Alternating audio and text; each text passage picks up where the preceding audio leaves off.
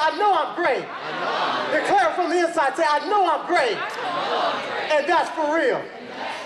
Disney's Dreamers Academy is all about encouraging teens to realize the power of their dreams. Jonathan Sprinkles, you're an author and also a motivational speaker. What would you say to dreamers to encourage them to pursue their dreams? Oh, that's easy. As I just said before, it's not even about having a dream itself, because a dream is just the beginning, right? Everybody has dreams. You have to have a burden about making that thing come to pass. So it's not about maybe, it's about must. It's not about can it happen, it's about when will it happen.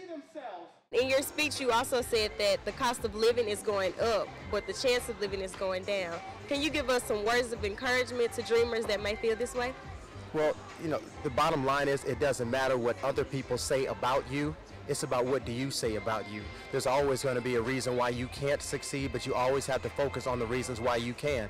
And in any time in the history of the world, there's always been some type of peril, there's always been some type of tragedy going on. It's not about what's around you, it's about what's in you. You have to keep that dream alive, and even if nobody else around you is doing it, maybe it's because you're meant to be the first. Every day, history is being read, and it's also being written.